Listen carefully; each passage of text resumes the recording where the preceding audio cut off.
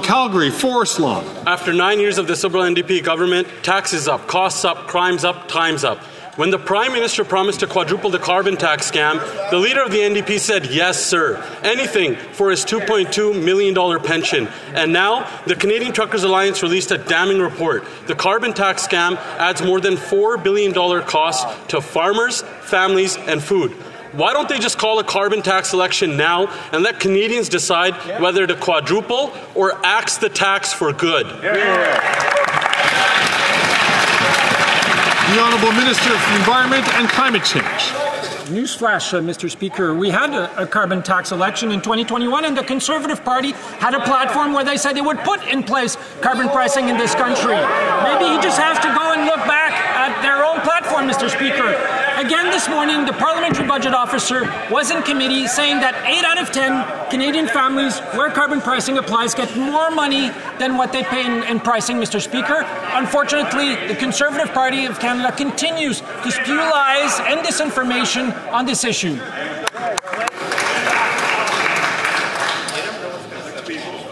The Honourable Member from Calgary, Forest Lawn. The PBO proved that orange jumpsuit handcuff-wearing minister is lying when he said that more Canadians pay into this.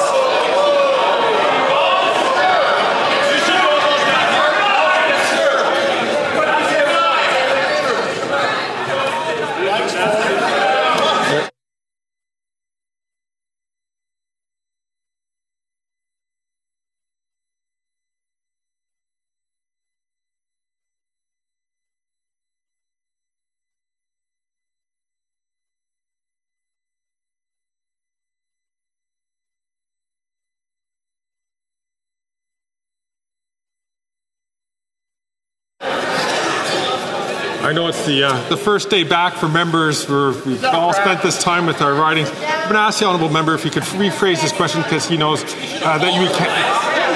I'm going to ask him to.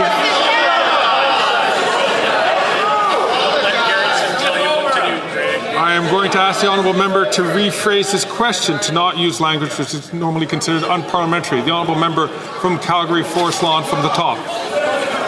What this orange jumpsuit wearing, handcuff loving minister doesn't understand is that the PBO proved Canadians pay more into this scam than what they get back. And it's done nothing to stop a single forest fire or flood. It's a scam and nothing else. And the leader of the NDP continues to prop this carbon tax scam up so he can get his $2.2 million pension. That's why he voted in favor of it 24 times. Call a carbon tax election now so Canadians can axe the tax and kick this carbon tax costly coalition to the curb.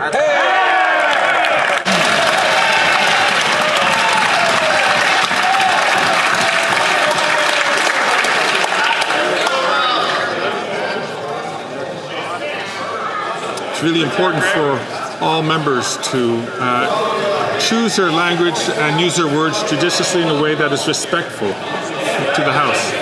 The Honourable Government House Leader